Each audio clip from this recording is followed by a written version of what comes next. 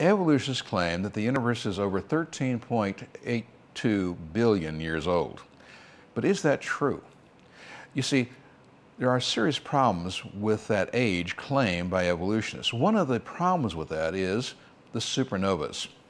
What we see here on the screen is the Crab Nebula. Now, this was witnessed by Chinese astronomers when this star exploded.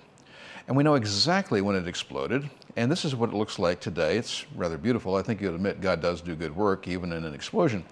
But the problem is that there are too few of these dead stars for the universe to be billions and billions of years old.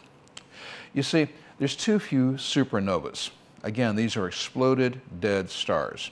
Now, we have never seen a star being born, never.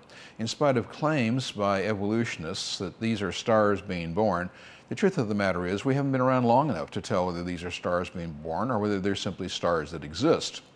But we have witnessed stars dying, and they explode and they create these supernovas. Now, we can actually measure that occurring in our galaxy and in galaxies nearby. We've been able to do this. They occur at about one star exploding and dying every 25 years per galaxy on average. So every 25 years in a galaxy, on average, a star dies, explodes, and leaves this nebula that is clearly visible.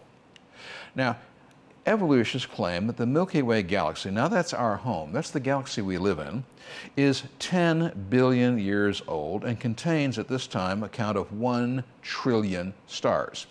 Our galaxy, the Milky Way, is a larger than average galaxy containing 1 trillion stars. And we've never seen a star born, but we have seen stars die. Now think with me. We can only find, at this time, approximately 250 dead stars in the Milky Way galaxy. Since they die, on average, about 1 per 25 years, this indicates that the age of our galaxy is less than 7,000 years old and consistent with the biblical account of 6,000. If evolutionists were telling the truth, we should, in fact, have 400,000 dead stars in our galaxy, but we don't. We only have 250. Now, even if we missed a few, I think you would have to agree that looking at these numbers, our galaxy is young. The Milky Way galaxy is young, and therefore the other galaxies are young as well, and evolutionists are incorrect when they claim that they are billions and billions of years old.